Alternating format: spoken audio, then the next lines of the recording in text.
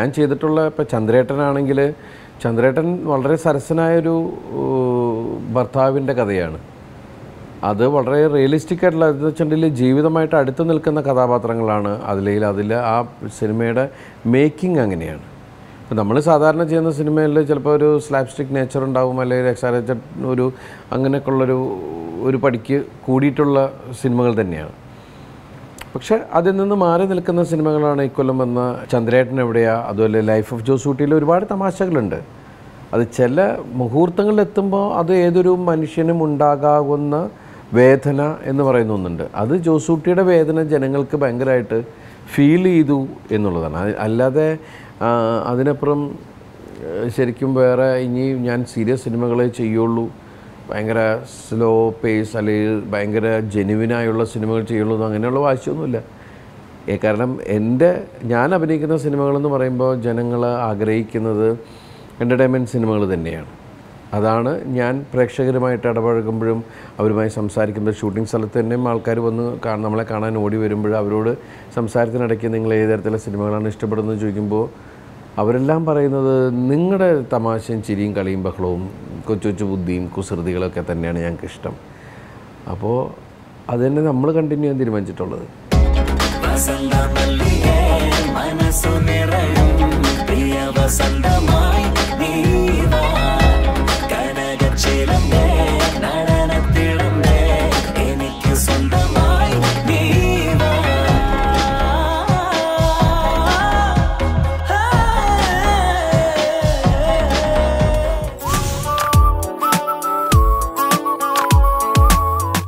ഈ അടുത്ത് റിപ്പോർട്ടർ ചാനലിൻ്റെ ഒരു ഇൻ്റർവ്യൂവിന് നികേഷിനെ കണ്ടു കഴിഞ്ഞപ്പോൾ നികേഷ് എന്നെ കുറേ നേരം ഇങ്ങനെ നോക്കി നിന്നു. എന്നിട്ട് ചോദിച്ചു, ദിലീപ് നിങ്ങൾ എങ്ങനെ നോർമലായിരിക്കുന്നു? അപ്പോൾ ഞാൻ എന്താ അങ്ങനെ ചോദിച്ചേ? അല്ല ശരിക്കും നിങ്ങൾ ഭ്രാന്തനാവേണ്ട സമയം കഴിഞ്ഞു. എന്താ അങ്ങനെ പറഞ്ഞേ? അല്ല സോഷ്യൽ മീഡിയയിലെ ഓരോ കാര്യങ്ങൾ നിങ്ങളെ അറ്റാക്ക് ചെയ്യുന്ന സംഭവങ്ങൾ കണ്ടു കഴിഞ്ഞപ്പോൾ എനിക്ക് തോന്നിയത് നിങ്ങളൊരു ഭ്രാന്തൻ്റെ അവസ്ഥയിലേക്ക് എത്തിക്കഴിഞ്ഞു എന്നുള്ളതാണ്. ഞാൻ പറഞ്ഞു ഞാൻ അറിഞ്ഞിട്ടില്ല. അല്ല അതിന് ഭയങ്കര ഡെപ്തായിരുന്നു. ഞാൻ പറഞ്ഞു ഞാൻ അറിഞ്ഞിട്ടില്ല, ഞാനതിൽ പോയിട്ടില്ല. തുടക്കം മനുഷ്യൻ്റെ ജീവിതത്തിൽ പല ട്രാജഡീസ് ഉണ്ടാവും, അല്ലെങ്കിൽ നമ്മളാരും ഈ ലോകത്ത് ആരും എന്താ പറയണേ ഒരു പെർഫെക്റ്റ് മീൻസ് എല്ലാം തികഞ്ഞ ആളുകൾ എന്ന് പറയുന്നതല്ല. എല്ലാവരുടെ ജീവിതത്തിലും പലതരത്തിലുള്ള ഫെയിലിയേഴ്സ് സംഭവിച്ചേക്കാം. ഇപ്പം എൻ്റെ പേഴ്സണൽ ലൈഫിൽ വലിയൊരു ഞാൻ സ്വപ്നത്തിൽ വിചാരിക്കാത്തൊരു ഫെയിലിയർ ഉണ്ടായ സമയത്ത് സോഷ്യൽ മീഡിയയിൽ ഞാൻ പോലും അറിയാത്ത കാര്യങ്ങൾ വളച്ചൊടിച്ചൊക്കെ വരുന്നുണ്ട്. അപ്പം ഞാൻ എന്താണ് എൻ്റെ ലൈഫിൽ സംഭവിച്ചതെന്നുള്ളത് എൻ്റെ യാഥാർത്ഥ്യമൊന്നും അന്വേഷിക്കാൻ എനിക്കത് പറയാനും താല്പര്യമില്ല. കാരണം അത് അങ്ങനത്തെ ഒരു വിഷയമായതുകൊണ്ടും മറ്റുള്ള രീതിക്കൊക്കെ വളച്ചൊടിച്ച് വരണ സംഭവങ്ങളൊക്കെ കണ്ടപ്പോൾ എന്തിപ്പോൾ ഇങ്ങനെ ഞാൻ കണ്ടപ്പോൾ എനിക്ക് ഒരുപാട് വിഷമായി. ഞാൻ മുന്നിലേക്ക് അത് സെർച്ച് ചെയ്യുകയും അതിലേക്ക് ഞാൻ പോയി നോക്കുകയൊക്കെ ചെയ്യുമ്പോഴാണ് ഞാൻ തകർന്ന് വല്ലാത്തൊരു തകർച്ചയിൽ നിൽക്കുന്നത്. ഞാൻ വീണ്ടും ഒരു തകർച്ചയിലേക്ക് പോകേണ്ട കാര്യമില്ലല്ലോ. അപ്പോൾ അതുകൊണ്ട് ഞാൻ അങ്ങനെ എന്നെ ഹേർട്ട് ചെയ്യുന്ന എന്തൊക്കെയാണെന്ന് മനസ്സിലാക്കുകയും അതിൽ നിന്നൊക്കെ ഞാൻ ഒഴിഞ്ഞു മാറി നടക്കുകയാണ് ചെയ്തത്. കാരണം ഞാനിവിടെ ദിലീപ് എന്ന് പറയുന്ന ഒരു നടനെ നിലനിർത്തുന്നത് ഇവിടുത്തെ പ്രേക്ഷകരാണ്. കാരണം ഞാൻ മിമിക്രി തുടങ്ങിയ കാലഘട്ടം മുതൽ ഞാൻ ജനങ്ങളുടെ മുമ്പിലൊരു തുറന്ന പുസ്തകമാണ്. പിന്നെ മീഡിയ അല്ലെങ്കിൽ മാധ്യമം, മറ്റുള്ള സോഷ്യൽ മീഡിയ എന്നൊക്കെ പറഞ്ഞു വെച്ചിട്ടുണ്ടെങ്കിൽ ചിലപ്പോൾ ദിവസവും വാർത്തകൾ ഉണ്ടാവണം. അപ്പോൾ ഞാൻ ഈ അടുത്ത കാലത്ത് ഞാൻ റിയലൈസ് ചെയ്യുന്നൊരു വിഷയം എന്ന് വെച്ചിട്ടുണ്ടെങ്കിൽ ഒരു വാർത്തയും കിട്ടിയില്ലെങ്കിൽ എന്നാൽ പിന്നെ ദിലീപിൻ്റെ സംഭവം അത് കിട്ടിയാലോ എന്ന് പറയുന്ന രീതിയാണ് ഞാൻ കാണുന്നത്. അപ്പോൾ ഞാനൊരു 10 തവണ ഇപ്പോൾ കല്യാണം കഴിച്ച് കഴിഞ്ഞു. കാരണം 16-ാം തീയതി ഒരു ഡേറ്റ് ഇട്ടിട്ട് അങ്ങനെ ഞാൻ പോലും അറിയാം. അപ്പോൾ ഞാൻ പലതും കാണുമ്പോൾ ദൈവം ഇവർ ഈ സ്ഥലം പറഞ്ഞിട്ടുമില്ല, ഈ 16 എന്ന് പറയുന്ന ദിവസം ഞാനിവിടെ ഇല്ല താനും, ഇത് എനിക്കിനി മിസ്സാവുമോ, ആ ഒരു രീതിയിലേക്കാണ് നമ്മുടെ ഒരു അവസ്ഥ. അപ്പോൾ എന്നിട്ട് ഇത് ഞാൻ ഏറ്റവും കൂടുതൽ വിശ്വസിക്കുന്ന കേരളത്തിലെ ജനങ്ങൾ ഭയങ്കര ബുദ്ധിമാന്മാരാണ്, ഞാനടക്കം എന്നുള്ളൊരു സംഭവമാണ്. പക്ഷേ പലപ്പോഴും എൻ്റെ സുഹൃത്തുക്കളടക്കം വിളിച്ചിട്ട് അല്ല നീ എന്താ നമ്മളോട് പറയാൻ ഞാൻ എന്നൊക്കെ പറ്റുമോ. അപ്പം ഞാൻ പറഞ്ഞു ദൈവമേ നിങ്ങൾ എന്തുകൊണ്ട് അത് സത്യസന്ധമാവുന്ന രീതിയിൽ ഇത് ഒരു പത്രത്തിൻ്റെ കട്ടിങ് പോലെ, എന്നാൽ പത്രമാണെന്ന് ക്ലിയർ അല്ല, എന്നാൽ പത്രത്തിൻ്റെ കട്ടിങ് എടുത്തിടുന്ന പോലെ, അങ്ങനെയൊക്കെ ഒരുപാട് വിഷയങ്ങൾ വന്നുകൊണ്ടിരിക്കും. ഞാനിപ്പോൾ ഇതിനെ തമാശയായി കാണാൻ തുടങ്ങിയപ്പോഴാണ് ഞാൻ വളരെ നോർമലായത്. പണ്ട് അപ്പോൾ അതുകൊണ്ടെന്ന് വെച്ചിട്ടുണ്ടെങ്കിൽ പല കാര്യങ്ങളിൽ നിന്നും ഞാനങ്ങോട്ട് മാറി. അതാണ്. അല്ലാണ്ട് സോഷ്യൽ മീഡിയയോട് ഭയങ്കര ദേഷ്യമുണ്ടായിട്ടോ അത് ചെയ്യുന്ന ആൾക്കാരോട് ഭയങ്കര കുറേ ആൾക്കാരുടെ അടുത്ത് പറഞ്ഞു, എടാ പണിയില്ലാത്ത കുറേ ആൾക്കാർ ഇന്ന് ചെയ്യണേടാ. ഞാൻ പറഞ്ഞു അങ്ങനെയല്ല, അത് പണിയുള്ള ആൾക്കാരാണ്, അത് അവരുടെ പണിയാണ്. കാരണം അവർക്ക് ടാർഗറ്റ് ഉണ്ട്. ഇപ്പോൾ വാട്സപ്പ് തന്നെ ഇത്രയും കോടി രൂപ എടുത്തൊരു ഫേസ്ബുക്ക് വാട്സപ്പ് വാങ്ങിക്കുന്നത് എന്തുകൊണ്ടാണ്? നമ്മളുടെ പോക്കറ്റിലിരിക്കുന്ന കാശ് നമ്മൾ അറിയാണ്ട് അവരെടുത്തുകൊണ്ട് പോവുകയാണ്. നമ്മളോട് ബുദ്ധിയുള്ള ആൾക്കാരെ മാറി ആ ഫോർവേഡ് ചെയ്യൽ ഭയങ്കര കളി. ആ ഫോർവേഡ് ചെയ്യുമ്പോൾ നമ്മുടെ മക്കൾ കഴിക്കേണ്ട കാശാണ് എടുത്തിട്ട് ഈ തമാശയ്ക്ക് കളിക്കുന്നത്. അപ്പോൾ അത് ഓരോ പാർട്ട് ഓഫ് ദ ഗെയിം എന്ന് പറഞ്ഞ പോലെ നമ്മൾക്ക് സന്തോഷമുള്ളൊരു കാര്യം എന്ന് വെച്ചിട്ടുണ്ടെങ്കിൽ നമ്മുടെ മുഖത്ത് അല്ലെങ്കിൽ ഏതൊരു സെലിബ്രിറ്റിയുടെ മുഖത്തോ അല്ലെങ്കിൽ പൊളിറ്റീഷ്യൻ്റെ മുഖത്തോ കരിവാരി തേക്കുമ്പോൾ സത്യം പറഞ്ഞിട്ടുണ്ടെങ്കിൽ ഒരുപാട് കുടുംബങ്ങൾ ആ വഴിക്ക് ജീവിക്കുന്നുണ്ട്. അപ്പോൾ എല്ലാവർക്കും പല പല രീതികളാണെന്നുള്ളൂ. അപ്പോൾ എല്ലാവർക്കും നന്മയുണ്ടാവട്ടെ എന്ന് പ്രാർത്ഥിച്ചിട്ട് നമ്മൾ ഇതുമായിട്ട് പൊരുത്തപ്പെട്ട് മിണ്ടാതിരിക്കുക എന്നുള്ളതാണ്. ഇപ്പോൾ എല്ലാവരും ജേർണലിസ്റ്റുകളാണ്. കാരണം എല്ലാവരുടെ വിരൽ തുമ്പിലാണ് ഫോണുള്ളത്. അപ്പോൾ ഇവിടെ എന്ന് പറഞ്ഞിട്ട് ഇതാവും. പക്ഷേ ഈ ചെയ്യുന്ന ആളുകൾ റിയലൈസ് ചെയ്യാത്തൊരു വിഷയം എന്താണെന്ന് വെച്ചിട്ടുണ്ടെങ്കിൽ ഇതെനിക്കാണ് സംഭവിക്കുന്നതെങ്കിൽ എന്നൊന്ന് ചിന്തിച്ച് കഴിഞ്ഞാൽ ചിലപ്പോൾ ആ വിരലുകൾ അതിന് വേറൊരാളെ അറ്റാക്ക് ചെയ്യാനോ ഏതൊരാളാണെങ്കിലും അറ്റാക്ക് ചെയ്യാൻ മുതിരില്ല. കാരണം ഏതൊരാളും അയാളുടെ വളർച്ച, അയാളുടെ ഒരുപാട് ശ്രമമുണ്ട് ഒരാളൊരു സ്ഥലത്തെത്തുന്നതിന്. അതിനെ നിമിഷ നേരം കൊണ്ട് നശിപ്പിക്കാൻ ഒരു ചെടി വളർന്നു വരുന്നതിന് ഒരുപാട് സമയമെടുക്കും. അത് നുള്ളിക്കളയാൻ പെട്ടെന്ന് പറ്റും. പക്ഷേ അതിലെന്താണ് ഗുണം? അപ്പോൾ ശരിക്കും പറഞ്ഞാൽ അത് അങ്ങനെ ചെയ്യുന്നവരുടെ ഒരു നെഗറ്റീവ് എനർജിയെ കുറിച്ചിട്ടാണ് നമ്മൾ റിയലൈസ് ചെയ്യുന്നത്. പിന്നെ സോഷ്യൽ മീഡിയയ്ക്ക് ഞാൻ ഒട്ടും എതിരല്ല, അതെല്ലാം വേണ്ട കാര്യങ്ങൾ തന്നെയാണ്. അതിന് നല്ല പ്രോത്സാഹനമുണ്ട്. പിന്നെ ഞാൻ അതിലേക്ക് ഇപ്പോൾ ഫേസ്ബുക്കിൽ പോയിട്ട് ഫുൾ ടൈം ഇതാവാനോ അല്ലെങ്കിൽ അങ്ങനെയുള്ള കാര്യങ്ങൾക്കൊന്നും അങ്ങനത്തെ ശീലങ്ങളില്ല. ഇപ്പോൾ ഒരു വാട്സപ്പിലൊരു മെസ്സേജ് ചാറ്റ് ചെയ്യുക എന്ന് പറയുന്ന പോലും അപൂർവമായിട്ട് ചെയ്യുന്ന ഒരാളാണ് ഞാൻ. ആരെങ്കിലും ഒരു മെസ്സേജ് അയച്ചിട്ടുണ്ടെങ്കിൽ എന്നോടൊരു ചോദ്യമാണെങ്കിൽ ഞാൻ അപ്പോൾ തന്നെ ഫോൺ എടുത്തിട്ട് വിളിച്ചിട്ട് സംസാരിക്കലാണ് കൂടുതൽ രീതികൾ.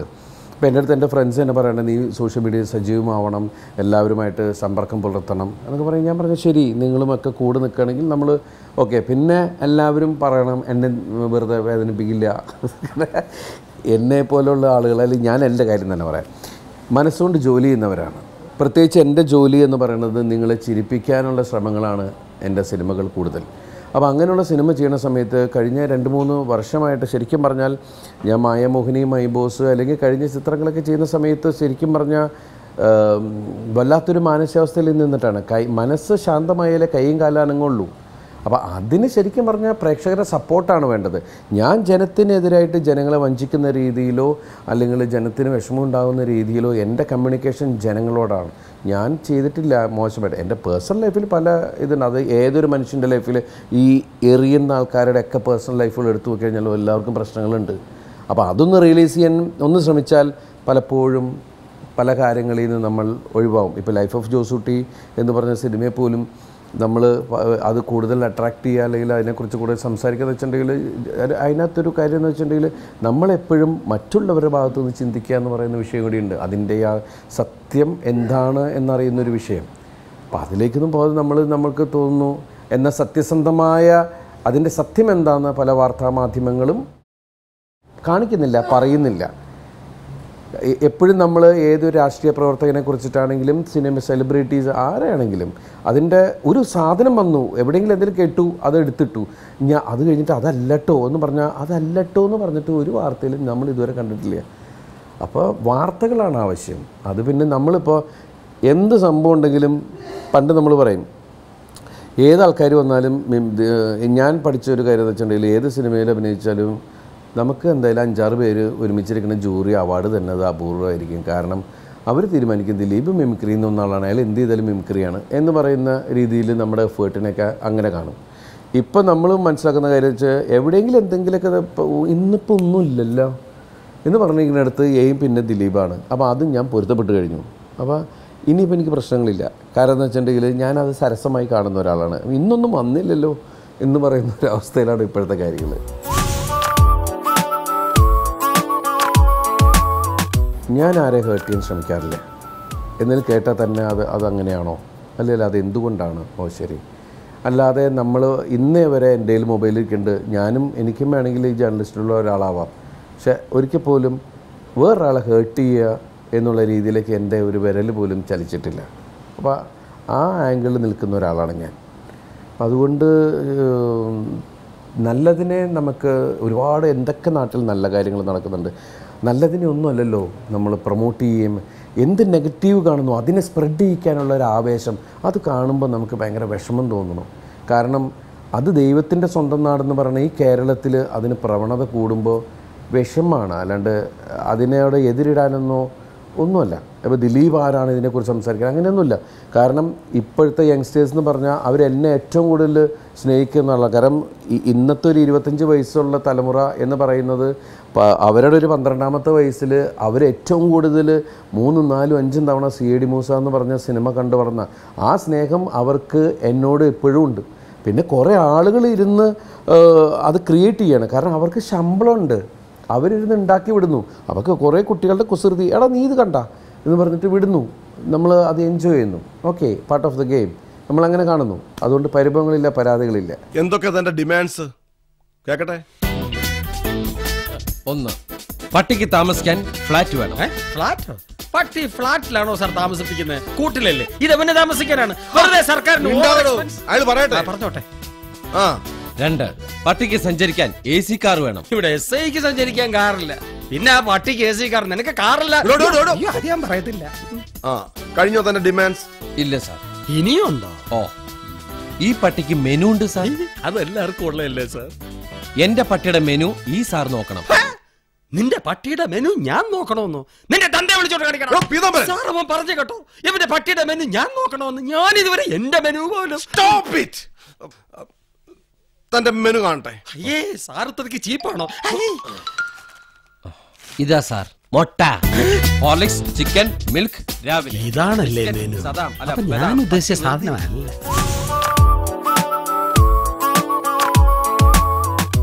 എനിക്കറിയാം, അങ്ങനെ ഒരുപാട് ലൈസൻസ് എനിക്ക് ഇവിടുത്തെ പ്രേക്ഷകർ തന്നിട്ടുണ്ട്. അത് വലിയ സന്തോഷമുണ്ട്. കാരണം വെച്ചിട്ടുണ്ടെങ്കിൽ ഇപ്പോൾ വന്നതിൽ അങ്ങനെ ഒരു ലൈസൻസ് എനിക്കാണ് സെപ്പറേറ്റ് ആയിട്ട്. കാരണം CID മൂസ പോലുള്ളൊരു ടേസ്റ്റ് ദ ബ്ലണ്ടർ എന്ന് തന്നെയാണ് നമ്മുടെ ആദ്യത്തെ ടൈറ്റിൽ തന്നെ വന്നത്.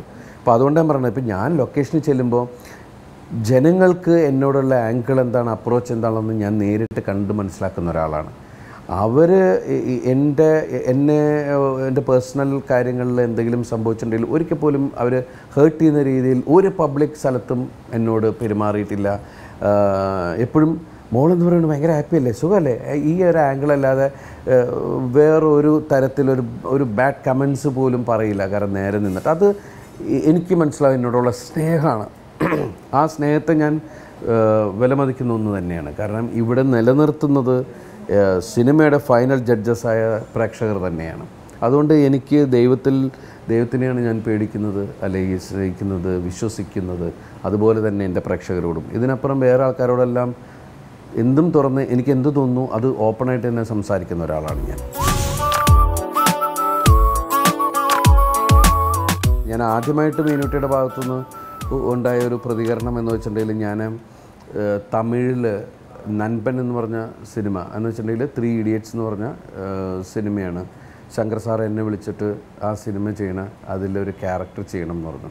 അപ്പോൾ ഞാനിരുന്ന് ശങ്കർ സാറായിട്ട് ഫോണിലൂടെ സംസാരിക്കുന്നത് മീനൂട്ടി ഇങ്ങനെ കേട്ടിട്ട്, സാധാരണ അവളങ്ങനെ നിൽക്കല്ല, ഇല്ല സാർ ശങ്കർ സാർ ഞാൻ சொல்கிறது എന്നൊക്കെ പറഞ്ഞിട്ട് ഞാൻ സംസാരിച്ചുകൊണ്ടിരിക്കുമ്പോൾ ഇവളിങ്ങനെ കേൾക്കുന്നുണ്ട്, 3 Idiots എന്നുള്ള വേർഡൊക്കെ കേൾക്കുന്നുണ്ട്. അപ്പോൾ അവളവിടെ നിന്നു. അത് കഴിഞ്ഞ് ഫോൺ വെച്ചപ്പോൾ ആരാ അച്ഛാ അത് എന്ന് ചോദിച്ചു. ഞാൻ പറഞ്ഞു ഡയറക്ടർ ശങ്കർ എന്ന് പറഞ്ഞ.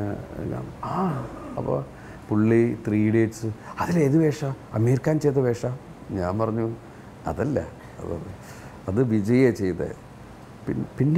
പിന്നെ അതിൽ വേറെ 2 പേരിൽ ഒരാളാണോ? ഞാൻ പറഞ്ഞു അതുമല്ല, അവർ വേറെ ജീവ അങ്ങനെയൊക്കെ വേറെ ആൾക്കാരെ കാണുന്നുണ്ട്. പിന്നെ അച്ഛനെ ഏത് വേഷം ചെയ്യാൻ ഉദ്ദേശിക്കുന്നത് പറഞ്ഞേ? ഞാൻ പറഞ്ഞു അതിൽ അവരെ കൊണ്ടുവരുന്ന ഒരാളില്ലേ പുള്ളി അതിനകത്ത്. അച്ഛാ അതെങ്ങാനും ചെയ്ത് ഞാൻ അച്ഛനോട് പിന്നെ മിണ്ടൂല്ല കേട്ടോ.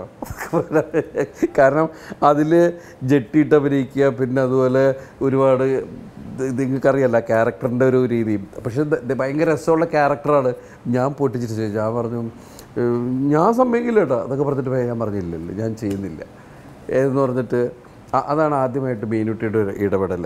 പിന്നെ അതിനുശേഷം ചില സിനിമകൾ ചില കഥ ചിലതൊക്കെ ഇങ്ങനെ ചെയ്യുന്ന സമയത്ത് സ്ക്രിപ്റ്റ് നോക്കുക അതിൻ്റെ ഫ്രണ്ട് ഇതൊക്കെ ഉണ്ടാ ഇത് ചെയ്യാൻ പോവാം.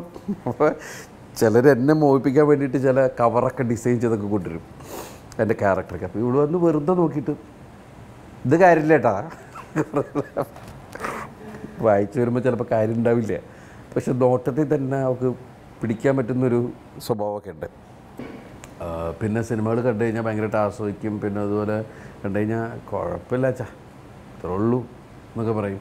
ചിലത് പറയും വിഷമിപ്പിച്ച് എന്നൊക്കെ പറഞ്ഞിട്ട് അങ്ങനെയുള്ള റിയലായിട്ടുള്ളൊരു സംഭവങ്ങളൊക്കെ ഉള്ളൂ.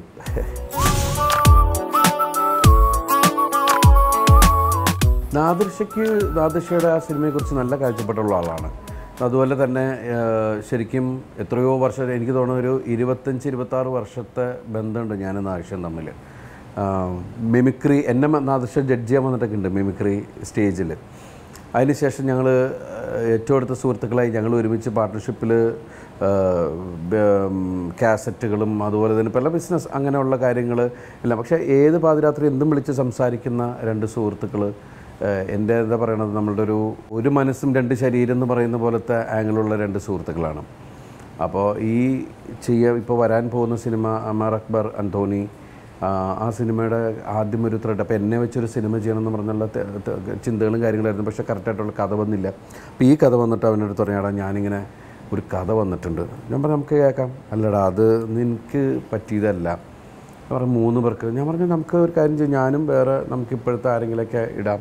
അല്ലടാ 3 ഹീറോസ് തന്നെ ചെയ്യണം എന്നാലേ ഇതാവുള്ളൂ എന്നൊക്കെ പറഞ്ഞു. അപ്പോൾ ശരി നീ എന്താ വെച്ചാൽ തീരുമാനിച്ചു നമ്മൾ വേണമെങ്കിൽ പ്രൊഡ്യൂസ് ചെയ്യാം നമുക്ക് ഒരുമിച്ച് ചെയ്യാം. ഇല്ലടാ അതിനൊരു ആൾ വന്നിട്ടുണ്ട് അപ്പോൾ പിന്നെ അവരതങ്ങോട്ട് ചെയ്തിട്ട് ഞാൻ പറഞ്ഞു ഓക്കെ. പക്ഷേ നാദിർഷനെ സംബന്ധിച്ചിട്ട് ഏത് സമയത്തും എന്തിനെ ഹ്യൂമറായിട്ട് കാണാനുള്ളൊരു മനസ്സുണ്ട്.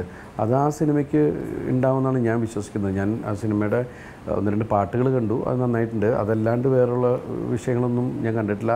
തമാശകളൊക്കെ എന്നോട് പറഞ്ഞിരുന്നു. നായിഷയുടെ ഇപ്പോൾ അതിൽ വർക്ക് ചെയ്ത ആൾക്കാരും എൻ്റെ അടുത്ത് പറഞ്ഞപ്പോൾ പറഞ്ഞു നായിഷയുടെ കാഴ്ചപ്പാടുള്ള സിനിമയുടെ ഹ്യൂമറിനെ കുറിച്ച് കാഴ്ചപ്പാടുള്ള ആളാണ്. എന്താ ചെയ്തതെന്നോ? ഡ്രൈവർക്ക് കൈക്കൂലി കൊടുത്ത് പാലക്കാട് DSP ആക്രമിക്കാൻ ശ്രമിച്ചു. ഏത് തീവ്രവാദി സംഘടനയുടെ ആൾക്കാരാണ് നിങ്ങൾ? നാക്ക് ഞാൻ പിടിയെടുക്കും. പറയടാ ആരാണ് നിങ്ങൾ? സോഡ കമ്പനി തൊഴിലാളികളാണ്. സോഡ കമ്പനിക്കാർക്ക് എന്താണ് മദ്രാസി കാര്യം? ഞങ്ങൾ സിനിമ നടി പുഷ്പിനെ കാണാൻ വേണ്ടി മദ്രാസിൽ പോയത്. പുഷ്പാണ് സത്യം. അവിടെ ചെന്നപ്പോ പുഷ്പു പാലക്കാട്ടേക്ക് വന്നു പറഞ്ഞാൽ ഞങ്ങൾ പാലക്കാട്ടേക്ക് വന്നത്. അവര് പാലക്കാട്ടേക്ക് വന്നത് സാറിന്റെ പോലത്തെ കാറിലായിരുന്നു. അപ്പോ സിനിമാ ഭ്രാന്താണല്ലേ?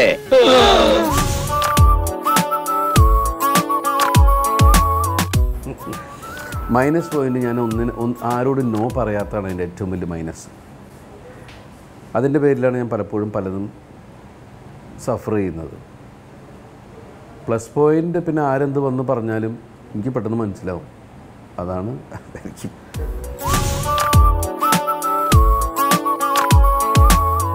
ലാൽ ജോസിൻ്റെ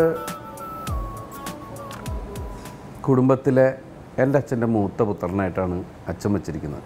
എന്ന് വെച്ചാൽ എൻ്റെ മൂത്ത സഹോദരൻ, രണ്ടാമത്തെ ഞാൻ, മൂന്നാമത്തെ അനിയത്തി, നാലാമത്തെ അനിയൻ എന്ന് പറയുന്ന രീതിയിലാണ്.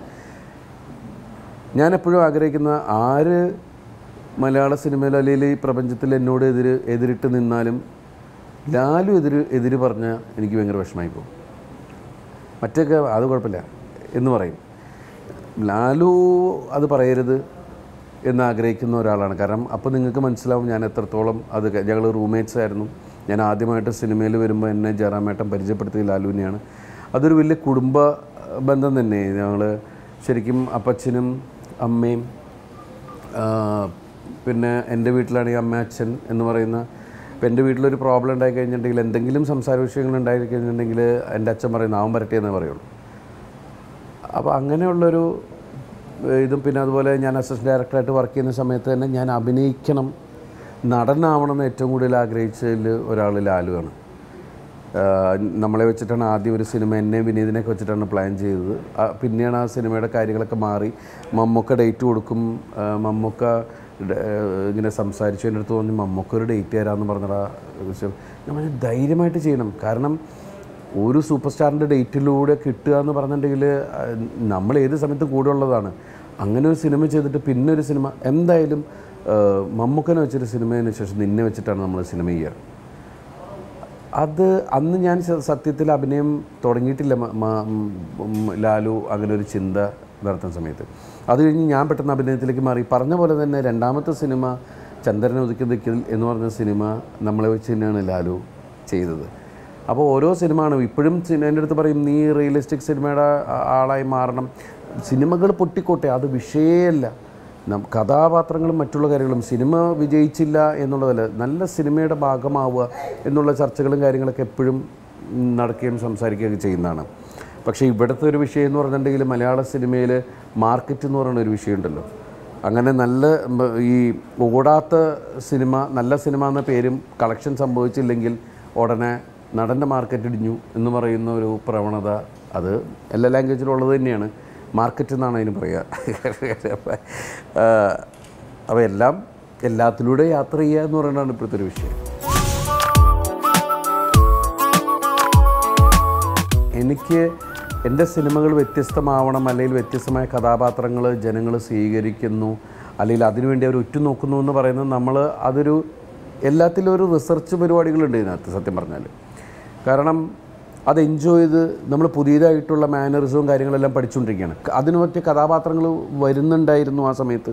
അപ്പോൾ നമ്മളതിലേക്കൊരു പേടിച്ചിട്ടാണ് നമ്മളത് ചെയ്യുന്നത്. കാരണം ഒരു മിമിക്രി ആയി പോകുക, അല്ലെങ്കിൽ വക്രിച്ച് ഒരു കോമാളിത്തരായി പോകരുത് എന്നുള്ളൊരു ചിന്തയും അതിൻ്റെ പുറകെ തന്നെ ഒരുപാട് നടന്നതിന് ശേഷമാണ് നമ്മൾ പലരും ഒബ്സർവ് ചെയ്തതിന് ശേഷമൊക്കെയാണ് ഇങ്ങനെ ഓരോ കഥാപാത്രങ്ങൾ ചെയ്തിട്ടുള്ളത്. ശരിക്കും തല്ലിയ അവന്മാരെ തല്ലിയാന്ന് ഇനി അവന്മാരെ നിന്റെ നേരെ നോക്കൂല. അവന്മാർക്ക് അത് കിട്ടിയ പോരാ. ആ വായി നോക്കിയാൽ കടപ്പുറത്ത് തൂറായിരിക്കുമ്പോ ഞണ്ടു നിൽക്കണം. എന്നിട്ട് അവന്മാരെ എന്നെ കുനിഞ്ഞു നോക്കട്ടെ ആണാണോ പെണ്ണാണോ എന്ന്. അതൊക്കെ പോട്ടെ, മാലു എന്നെ കുറിച്ച് വല്ലതും പറയാറുണ്ടോ? അവർക്കൊക്കെ നല്ല അഭിപ്രായടോ. അപ്പൊ അവർക്ക് എന്നെ ഇഷ്ടമാണോ? അങ്ങനെ പറഞ്ഞിട്ടൊന്നുമില്ല. എങ്കിൽ നീ അവളോടൊന്ന് ചോദിക്കടാ, എന്നെ കല്യാണം കഴിക്കാൻ അവർക്ക് ഇഷ്ടമാണെന്ന്. നീ എന്താടാ ഒന്നും മിണ്ടാത്തത്? അതെങ്ങനെ ശരിയാവാനാ? അല്ല ഈ തോറയിലാശ സമ്മതിക്കോ? ആശാൻ സമ്മതിക്കും. ഇനിയിപ്പോ ആശാൻ സമ്മതിച്ചില്ലേലും എനിക്ക് അവളുടെ സമ്മതം മതി. കുമാരൻ ശരിക്കും ആലോചിച്ചെടുത്ത തീരുമാനമാണത്. എന്താ നീ അങ്ങനെ ചോദിച്ചത്? അല്ല, കുമാരന്റെ ഇപ്പോഴത്തെ നില അനുസരിച്ച് അവള് പോരാ. അവളെക്കാളും പണവും സൗന്ദര്യമുള്ളൊരു പെണ്ണ് വേണമെന്നാ എൻ്റെ അഭിപ്രായം.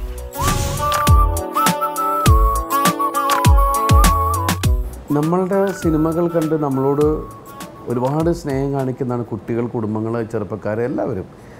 ഏത് സദസ്സിൽ ചെന്നാലും ഇപ്പോൾ ഒരു കോളേജ് പ്രോഗ്രാമിന് ചെന്നിട്ടുണ്ടെങ്കിൽ അവർ നമ്മളോട് കാണിക്കുന്ന സ്നേഹം, സ്കൂളിൽ ചെന്ന് കഴിഞ്ഞാൽ നമ്മളോട് കാണിക്കുന്ന സ്നേഹം, അല്ലെങ്കിൽ ഒരു ഓഫീസിൽ ചെന്ന് കഴിഞ്ഞാൽ അപ്പോൾ പ്രായഭേദമന്യേ നമ്മളോട് കാണിക്കുന്നൊരു സമീപനമുണ്ട്, നമ്മളോടുള്ളൊരു വിശ്വാസമുണ്ട്. ഭക്ഷണ കാര്യത്തിൽ നമ്മൾ ആദ്യം ചിന്തിച്ചത് പുട്ട് എന്ന് പറയുന്നതിലേക്ക് നമ്മുടെ ചിന്ത പോകുന്ന കലർപ്പില്ലാത്ത ആഹാരമാണ്. നമ്മൾ അതിനകത്ത് ഒന്നും ആഡ് ചെയ്യുന്നില്ല. ശരിക്കും ആവി കൊണ്ടാണ് നമ്മളത് ഉണ്ടാക്കുന്നത്. പുട്ട് നമ്മൾ കൂടുതലും ബ്രേക്ക്ഫാസ്റ്റ് ആയിട്ടാണ് കഴിച്ചിരുന്നത്. അതിന് ഏത് നേരത്തും കഴിക്കാൻ പറ്റുന്നൊരു സംഭവമാക്കിയാണ് മാറ്റുക എന്നുള്ളതാണ്. അതിന് പറ്റിയ കുറേ ക്രൂവും കാര്യങ്ങളൊക്കെ നമുക്ക് കിട്ടി. ശരിക്കും ഞങ്ങളുടെ ഒരു സഹോദരന്മാരുടെ ഒരു കൂട്ടായ്മ എന്നുള്ളതാണ് ഞങ്ങളുടെ സ്റ്റാഫും ഞങ്ങളൊക്കെ തമ്മിലുള്ളൊരു റിലേഷൻ. കാരണം വരുന്ന ഗസ്റ്റ് എന്ന് പറയുന്നത് നമ്മളെ സംബന്ധിച്ചിട്ട് കൺകണ്ട ദൈവങ്ങളെ പോലെയാണ്. അവിടെ വരുന്നവർക്ക് അതിഥി ദേവോഭവ എന്ന് പറയുന്നൊരു ഡീലാണ് നമ്മളുടെ റെസ്റ്റോറൻറ്റിലും കാര്യങ്ങളെല്ലാം ചെയ്യുന്നത്. അതിന് പ്രത്യേക കാരണം വരുന്ന ഒരു തവണ വന്ന ആൾ വീണ്ടും വീണ്ടും വന്നുകൊണ്ടിരിക്കുന്നത് നമ്മളുടെ പ്രവൃത്തി. പിന്നെ ഈ കുറേ ആളുകൾ ചില സമയത്ത് നമ്മൾ പറയും, ഞാൻ പറഞ്ഞു അതൊന്നും കാര്യമാക്കണ്ട, കാരണം നമ്മൾ പെർഫെക്റ്റ് ആയിട്ടിരിക്കുക, നമ്മൾ വരുന്ന അതിഥികളോട് നന്നാവുക. ചില വാട്സപ്പിൽ അങ്ങനെയാണ് ഇങ്ങനെയാണെന്നൊക്കെ പറഞ്ഞ് അത് വെച്ചിട്ടുണ്ടെങ്കിൽ നന്നായി കഴിച്ചു. അപ്പോൾ നമ്മൾ ക്യാമറ എടുത്ത് നോക്കും, വാട്സപ്പ് ഏത് മെസ്സേജ് ചെയ്താലും നമുക്ക് മനസ്സിലാവും എന്തൊക്കെയാണ് ബില്ലുകളൊക്കെ വെച്ച് അടിച്ചിട്ടുണ്ടെങ്കിൽ നമുക്ക് ബിൽ നമ്പർ ഉണ്ടാവുമെന്ന്. ക്യാമറയിൽ നമുക്ക് മുമ്പ് കംപ്ലീറ്റ് പ്ലേറ്റ് നന്നായി ഇതാക്കി വെച്ച ആളുകൾ നമുക്കെതിരെ കുറ്റം പറഞ്ഞൊക്കെ ഇതാക്കി കളയും. പക്ഷേ കാരണം ഞങ്ങൾ ഇടയ്ക്ക് ചെക്ക് ചെയ്യും നമ്മുടെ സ്റ്റാഫ് ഞങ്ങൾ വരുന്ന അവിടെ ഭക്ഷണം കഴിക്കാൻ വന്നവരോട് എങ്ങനെയാണ് പെരുമാറുന്നത്, ഇവരോട് ദാർഷ്ട്യമായിട്ടാണോ അതോ നമ്മൾ നന്നായിട്ടാണോ? കാരണം നമ്മളെ സംബന്ധിച്ചിട്ട് നമ്മളുടെ സ്ഥാപനത്തിൽ വരുന്ന ഗസ്റ്റുകൾ എന്ന് പറയുന്നത് നമ്മളെ വിശ്വസിച്ച് വരുന്നതാണ്. നമ്മളുടെ ഒരു തലയാണ് അവിടെ വച്ചിരിക്കുന്നത്. അപ്പോൾ സാധാരണ ഒരു റെസ്റ്റോറൻറ്റ് ചെയ്യുന്നതിനേക്കാൾ കൂടുതൽ സപ്പോർട്ട് പ്രേക്ഷകരുടെ എന്ന് വെച്ചിട്ടുണ്ടെങ്കിൽ സിനിമ കണ്ട പ്രേക്ഷകരുടെ ഭാഗത്തു നിന്നാണ്. അവരാണ് ഏറ്റവും കൂടുതൽ ഏതൊരു സ്ഥലത്തു നിന്നും ആളുകൾ വരുമ്പോൾ ട്രാവൽ ഒന്ന് ദേപ്പുട്ടി കയറാം എന്ന് പറഞ്ഞിട്ട് എന്നിട്ട് പിന്നെ നമുക്ക് മെസ്സേജ് ഉണ്ടാവും. ചിലപ്പോൾ അഡ്രസ്സ് നമ്പറൊക്കെ അവിടെ കൊടുത്തിട്ടുണ്ടെങ്കിൽ ചിലപ്പോൾ നമ്മൾ തന്നെ തിരിച്ച് വിളിക്കുകയോ അങ്ങനെയുള്ള സംഭവങ്ങളൊക്കെ നമ്മൾ ചെയ്യാറുണ്ട്. അപ്പോൾ അങ്ങനെയുള്ള ചിന്ത വന്നത് ഇത് തന്നെയാണ്, കലർപ്പില്ലാത്ത ആഹാരം അതിന് ഡിഫറൻ്റായിട്ടൊക്കെ എങ്ങനെ ചെയ്യാൻ പറ്റും എന്നുള്ളൊരു റിസർച്ചാണ് ഇപ്പോൾ നടത്തിക്കൊണ്ടിരിക്കുന്നത്. ഇപ്പോൾ തന്നെ ഏകദേശം ഒരു 100-നടുത്ത് വെറൈറ്റി ആയിട്ടുള്ള രീതിയിലുള്ള പുട്ടിൻ്റെ പല രീതികൾ നമ്മൾ ഉണ്ടാക്കിക്കൊണ്ടിരിക്കുന്നുണ്ട്. ശരിക്കും ഒരു ആക്ഷനുള്ള സിനിമ ഞാൻ ചെയ്ത് എനിക്ക് തോന്നുന്നത് മീശ മാധവനായിരിക്കും. അടിക്കേണ്ട സ്ഥലത്ത് അടിക്കുക എന്ന് പറയുന്ന പോലത്തെ ഒരു സിനിമ. അതിനുശേഷം പിന്നെ വാളയാർ പരമശിവമാണ് ഒരു ആക്ഷൻ ഓറിയൻറ്റഡ് ആയിട്ട് വന്നിരിക്കുന്നത്. വാളയാർ പരമശിവം, ലയൺ ഒക്കെ ആ മൂഡിൽ വന്ന, പിന്നെ ചെസ്സ് അതൊക്കെ ആ മൂഡിൽ വന്ന. അതിൽ ഡോൺ മാത്രമാണ് ഒന്ന് പരാജയപ്പെട്ടു പോയത്.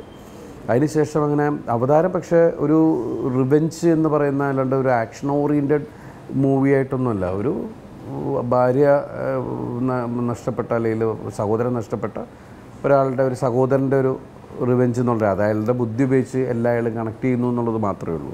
അല്ലാണ്ട് അതിലേക്ക് പ്രത്യേകം ഇപ്പോൾ വാളയാർ പരമശിവൻ നമ്മൾ സെക്കൻഡ് പാർട്ട് ഇപ്പോൾ റൺവേയുടെ സെക്കൻഡ് പാർട്ട് ചെയ്യുന്നുണ്ട്, വാളയാർ പരമശിവൻ എന്ന് പറഞ്ഞിട്ട്. പരാജയം എന്ന് പറയുന്നത് വിജയത്തിലേക്കുള്ള മുന്നോടിയായിട്ടാണ് ഞാൻ കാണുന്നത്. കാരണം എപ്പോഴും ഞാൻ 7ാം ക്ലാസ്സിൽ തോറ്റാളാണ്. ഞാൻ ഒരിക്കലും വിചാരിച്ചില്ല 7ാം ക്ലാസ്സിൽ തോറ്റു പോകുന്നത്. അത് മാനേജ്മെൻറ്റ് പ്രശ്നങ്ങളൊക്കെ കാരണം ടീച്ചർമാരൊക്കെ പല വിഷയങ്ങൾ. അതിൻ്റെ പുറത്ത് ഞങ്ങൾ 3-4 പേര് 7 തന്നെ ഇരുന്നു. ഞാൻ തകർന്നു പോയി സത്യം പറഞ്ഞാൽ. അപ്പോൾ എൻ്റെ അച്ഛൻ എന്നെ ചേർത്ത് പിടിച്ച് പറഞ്ഞത്, ഞാൻ വിചാരിച്ചു എന്നെ തല്ലി കൊല്ലുമെന്ന് വിചാരിച്ചു വീട്ടിൽ. പിന്നെ അത് പറഞ്ഞു, ഒരു പരാജയം, ഒരു വീഴ്ച അതൊരു ഉയർത്തെഴുന്നേൽപ്പാണ്. പരാജയം എന്ന് പറഞ്ഞാൽ വിജയത്തിലേക്കുള്ള മുന്നോടിയായിട്ടേ കാണാൻ പാടുള്ളൂ. തകരരുത്, തളരരുത്, ഓടണം. പക്ഷേ സത്യം പറഞ്ഞാൽ പിന്നെ അങ്ങോട്ട് വാശിയായിരുന്നു. പിന്നെ ആ 7ാം ക്ലാസ്സിൽ പിന്നത്തെ വീണ്ടും പഠിച്ചപ്പോൾ ഞാൻ ക്ലാസ്സിൽ 1ാമനായിരുന്നു.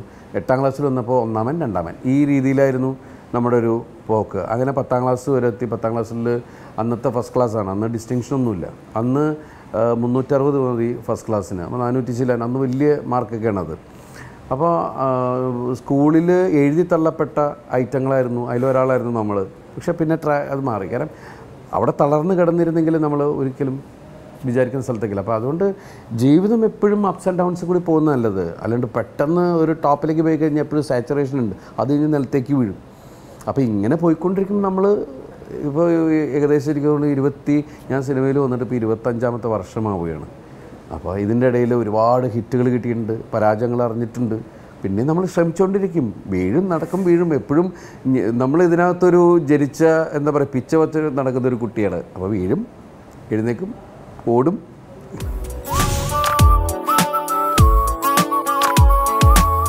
ടു കൺട്രീസ് ഷാഫി സംവിധാനം ചെയ്യുന്ന സിനിമയാണ്. റാഫി സ്ക്രിപ്റ്റ്, രജപുത്ര രഞ്ജിത്ത് നിർമ്മിക്കുന്ന ഈ സിനിമ 100% എൻ്റർടൈനറാണ്. നമ്മളിൽ നിന്ന് പ്രേക്ഷകർ പ്രതീക്ഷിക്കുന്ന രീതിയിലുള്ള സിനിമ തന്നെയാണ്. ഞാൻ ഷാഫിയുടെ കൂടെ കല്യാണരാമൻ, മേരിക്കുണ്ടർ കുഞ്ഞാട് അതിനുശേഷം ചെയ്യുന്നൊരു സിനിമ കൂടിയാണ്. ഇതിൽ 2 കൺട്രീസ് എന്ന് പറയുന്നത് ശരിക്കും ഇന്ത്യ, കാനഡ ഈ 2 കൺട്രികളിൽ നിന്ന് വരുന്ന ഓരോ കൺട്രികൾ എന്ന് പറഞ്ഞിട്ടുണ്ടെങ്കിൽ നമ്മൾ പറയില്ല അവൻ വെറും കൺട്രിയാണ് എന്ന് പറയുന്ന സ്വഭാവമുള്ള ആൾ. അങ്ങനെ 2 കൺട്രികൾ. അതിലൊന്ന് ഒരു കൺട്രിയായിട്ട് ഞാനും ഒരു കൺട്രിയായിട്ട് മമതയുമാണ്. മൈ ബോസിന് ശേഷം മമത ഒരുമിച്ച് ചെയ്യുന്നൊരു സിനിമ കൂടിയാണിത്. നർമ്മത്തിൽ പൊതിഞ്ഞ, അതിൽ നമ്മളുടെ സിനിമകളിൽ കുറച്ച് എന്താ പറയുക എല്ലാ തരം ചേരുവകളും അടങ്ങിയിട്ടുള്ള സിനിമയാണ് 2 കൺട്രീസ്. കിങ് ലയർ എന്ന് പറഞ്ഞ സിനിമ സിദ്ദിഖ് ലാൽ ഒന്നിക്കുന്ന സിനിമയാണ്. അതിലൊരു നായകനാവാൻ സാധിച്ചതിൽ വളരെയധികം സന്തോഷമുണ്ട്. അങ്ങനത്തെ ഒരു കൂട്ടായ്മയാണ്. പിന്നെ വരുന്നത് വെൽക്കം ടു സെൻട്രൽ ജയിൽ എന്ന് പറഞ്ഞിട്ട് ബെന്നി പി നാരമ്പലത്തിൻ്റെ സ്ക്രിപ്റ്റ് സുന്ദർദാസ് ചെയ്യുന്നൊരു ഫിലിമാണ്. എല്ലാം ഔട്ട് ആൻഡ് ഔട്ട് എൻ്റർടൈനർ തന്നെയാണ്. പിന്നെ രതീഷ് അമ്പാട്ട് ചെയ്യുന്ന കമാര സംഭവം. A D Musa second part നമ്മൾ ഇപ്പോൾ ചെയ്യുന്നുണ്ട്. പിന്നെ അതുപോലെ ഇപ്പോൾ നമ്മൾ തന്നെ ഇപ്പോൾ 3D ഒരു ഫിലിം വരാൻ പോകുന്നുണ്ട്.